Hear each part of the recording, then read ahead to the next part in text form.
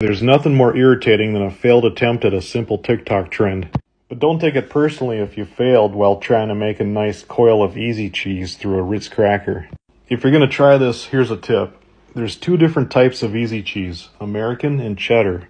I've had great success with a can of American cheese, but the cheddar just wasn't working out for me. I knew something was wrong when I tried to impress potential clients at a fancy dinner party. Even though I'd done it easily in the past, I botched it horribly. It was humiliating. So I analyzed the top easy cheese through Ritz videos, and sure enough, the cheddar only had a 63% success rate.